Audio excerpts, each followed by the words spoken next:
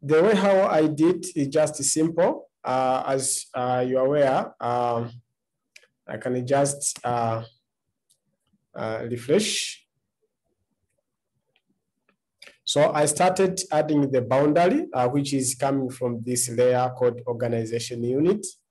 So I just clicked to that layer and selected the entire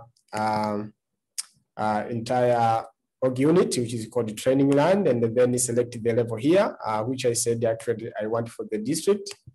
And once I'm done with that, I just added the layer, and then I was able to get my boundary layer showing up. Another step that I just did, I wanted to add the thematic layer, which is having the detail, and it was wanted to show HIV test performed, which is actually being found in HIV data element group. And then selected the specific data element, which is this one here called HIV test performed.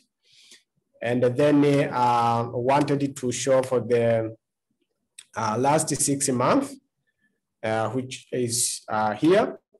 And again, for the method of displayed, I just stick this single, meaning aggregating all the period data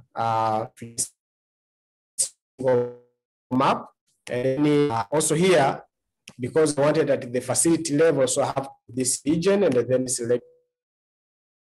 Once done, I just added this layer to the top on the top of the boundary on the boundary layer. So this is what I just did, and the last one I just explained the difference between when you come to the style here, we have this classification. You have the equal interval and the equal count, and just explaining to you how this classification actually works.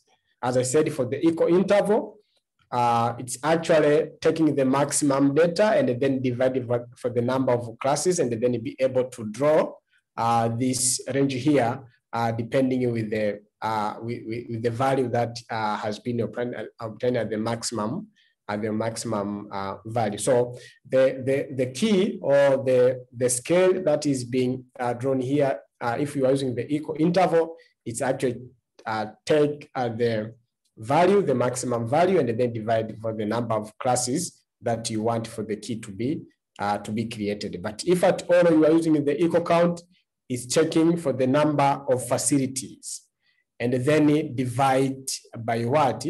By the classes that you have used. So each value will be distributed depending on the number of what?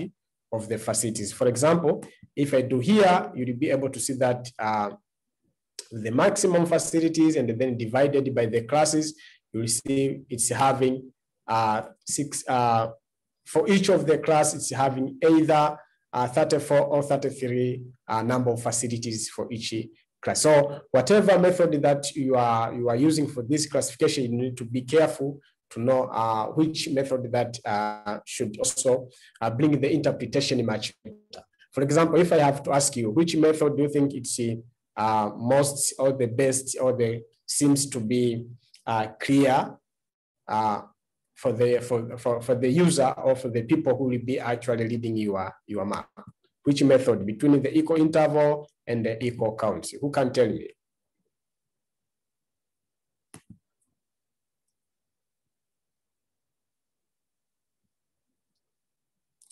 Hello, people, are you following?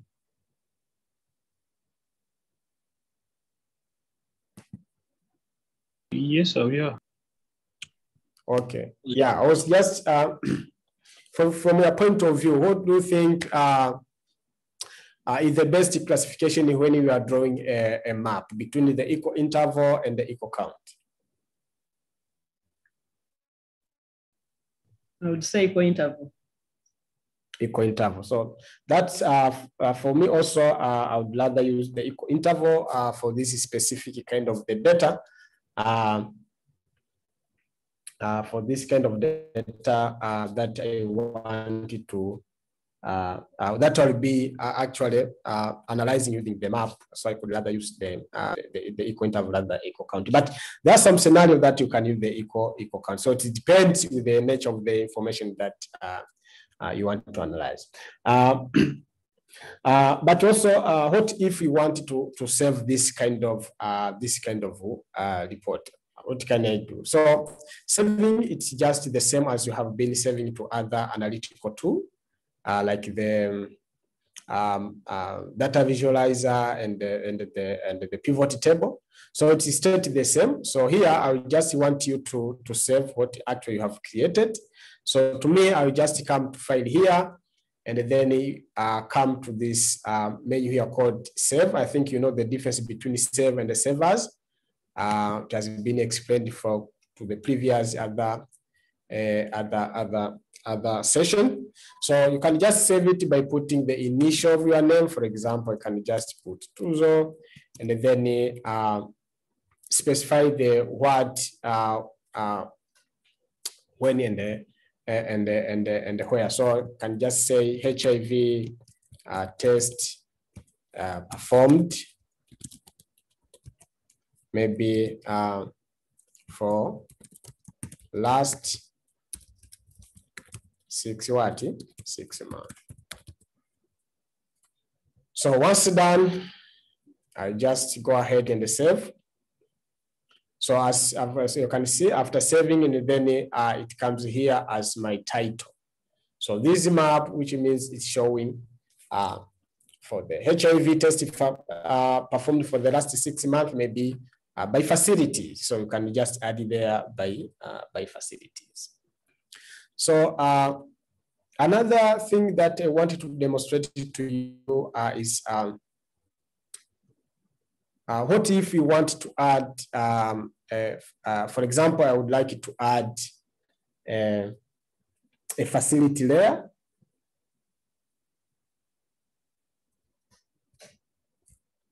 So let me start a new one. So for example, I want to add the facility layer. I can just start by adding the boundary layer. For example, I want to show for the district, for the entire organization unit. And if I want to add a facility layer, because we have seen how to add the boundary layer, you need to come here to the add layer, and then you will see this layer called the facility layer. So I can just come here and then click for the entire organization unit, and you see by default, by level, it has been selected the facility layer, the facilities, and then be able to add. So if I add, of course, I have just selected the ownership, but by default, you can just come here and be able to select the type of or whatever the group set that you want to see the distribution of facility. For example, by the one selected by default was ownership, but I can rather just use by the type. For example, I want to see the distribution of facility. For example, to know the dispensaries, the health center, the distribution of dispensaries, health center to a given location. So I can just go ahead and update it. As you can see, I will be having, for example, I can zoom one of the, let me zoom this one, which is somehow crowded. As you can see, I can just zoom one of the location having a different facility type. So, and each of these icon you see, it has been defined in the legend here. So, for example, if you know which this one was it, you know that this was kind of a PHC. So whenever you see this icon, you see that this is a PHC. So, for example, if you want to know how many PHCs that are there within this given district, which was called Fish District, you can be able to identify them by checking this icon. Are we good? But also, you can also want, for example, show. For example, I can just open the map that I just created before, for example, and then be able to add the facilities, the facility layer on top of it. So, for example, if I want to do that, I just go ahead and select. Remember the map that I created was called. It started with my keyword Tuzo, and then here it is. And then I can just go ahead, add the facility layer. For example, I want to know the distribution that among this data that are found here, which facility is having that kind of HIV test performed. So I can just click here and then select the type and then update or add that layer on top of it. So of course, found it's crowded, but if you can keep on zooming it, you will find that, for example, you find this icon, which is actually the PHC. One of these icons called the hospital gateway is having a lot of people being tested for the what? For the HIV. So you can also add a different layer on top of other layer that has been created. But another useful functionality that you might need to know is that you can also try to increase the size.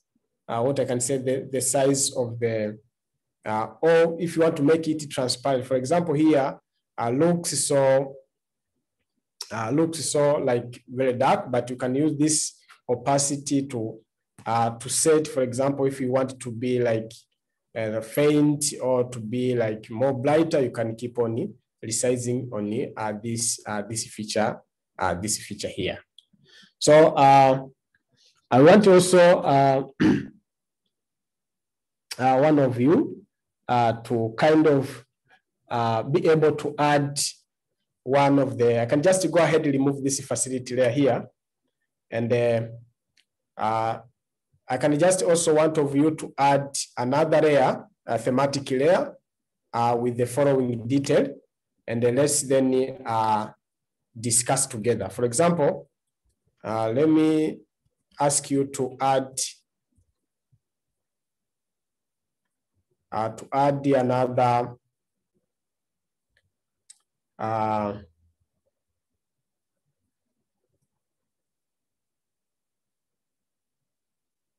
another thematic layer with the following detail. Let me share my screen.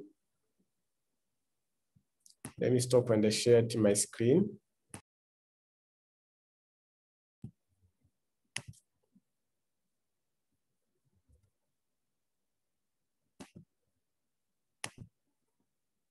So I would like you to add another thematic layer with this detail here. Can you see my screen? Hello? Yes, I can see it. Yes, yes. So I want you to be able to add another thematic layer having this detail. Will be the data element value type, and it's found in this HIV group. And the data element is called HIV test positive, and also add for the last 6 months for the district now. So for now, go for the district, and then let's see how we can filter if you want to see for the male and things like that. So I'll just give you another 2 minutes for you to add this thematic layer.